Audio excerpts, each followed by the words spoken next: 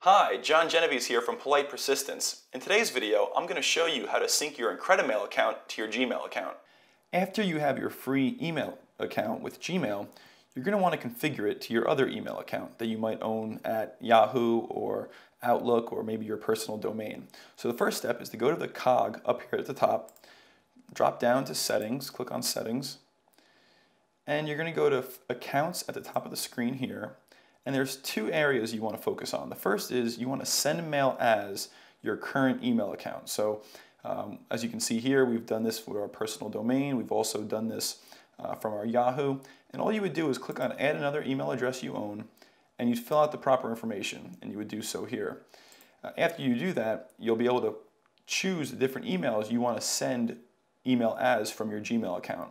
Now, the second thing you want to do is where it says check mail from other accounts using POP3, you're going to click on Add a POP3 mail account you own, and then you're going to want to put in your current email address. So maybe it's your name at yahoo.com. And when you do this, you're going to click Next Step. And the secret here is to make sure that this is reflecting the domain that you're sending it from, and then put your password in. And then click Add Account. And once you click Add Account, you'll see it pops up in this area, and you will now receive email into your Gmail inbox from any other email account you own. And that's it. Now you know how to sync your IncrediMail account to your Gmail account.